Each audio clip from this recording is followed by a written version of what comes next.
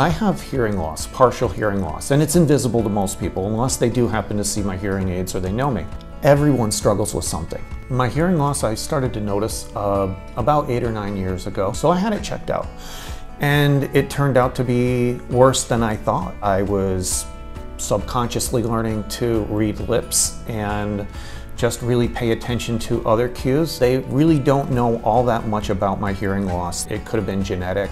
It could have been from outside loud concerts I've gone to. When they say use ear protection when mowing the lawn or using a chainsaw, listen to them. If you get that ringing in your ears after you've been into a concert or something, pay attention to that. It's your body's way of saying, hey, whoop, too much.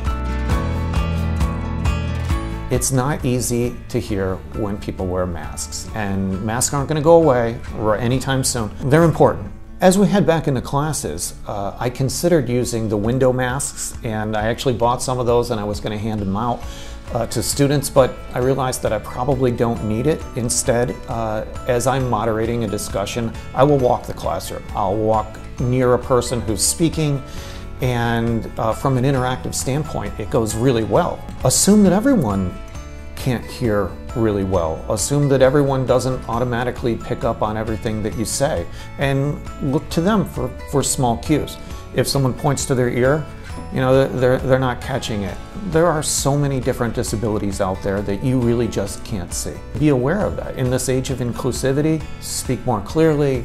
You need to make sure that everyone's thoughts are heard, because, you know, at the end of this, everyone wants to be thought of, heard of, and understood.